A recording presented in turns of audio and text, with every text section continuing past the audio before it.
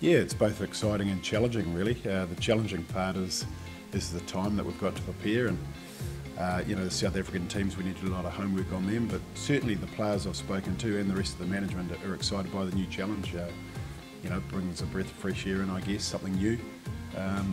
And for some people, a trip to South Africa for the first time. So, yeah, a lot to look forward to.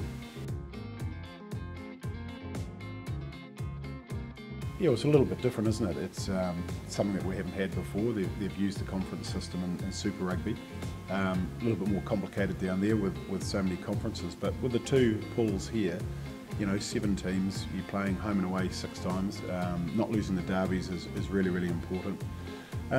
So yeah, it'll be a matter of finishing in the top few in your particular pool, and as it is in the old Pro 12, every game's important. You want to collect points. So I don't think a lot will change in that respect, but certainly it's something new, and it's something that no doubt we'll get used to and it'll develop over time.